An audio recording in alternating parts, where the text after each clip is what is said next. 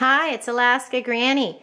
I'm going to show you how to make some fire starters out of paper towels. And what you need is string, paper towels, a melting pot, old candles, wax paper to protect your surface, some tongs, and some scissors. I'm going to take my paper towel and I'm going to fold it into fourths. Then I'm going to roll it up as tightly as I can. I'm going to take a string, I'm going to wrap it around a couple times and tie a knot.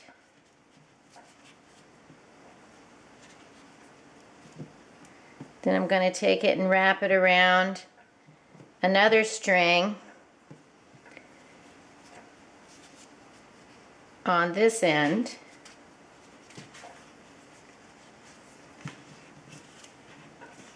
Tie it tight in a knot. And I'm going to take a third string and tie it on the other end. Make sure you put it on a burner that fits. Don't put it on one that's way too large. Put it on the smallest burner that's closest to the size of the pot. Pour water in it. Then you take your other can and you put it down inside, and that's where you're going to put your wax. Keep an eye on your wax. Don't let the water bubble up too much, and keep allowing the wax. Do you see how it's melting? And the water is simmering, but you don't want it to be boiling too high because it can splatter up and burn you. So keep going until your candles get all melted. My wax is mostly melted, so I'm going to take my paper towel with the strings and I'm going to dunk it carefully down into the hot wax until it's all saturated.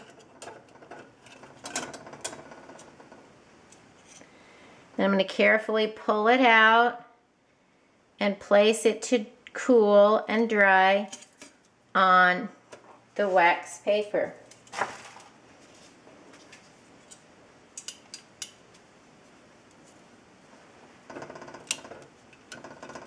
Whoops, I let the ends get in that one. I didn't mean to do that.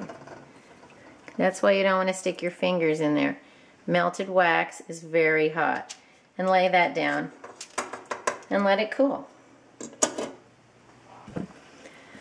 When they cool, cut them apart with a pair of scissors and put them away with your fire starting kit.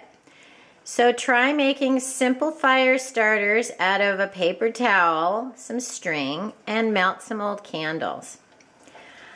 Leave me a message on some of your favorite ways to make fire starters, and subscribe to the Alaska Granny channel to continue to receive tips and tricks from Alaska Granny.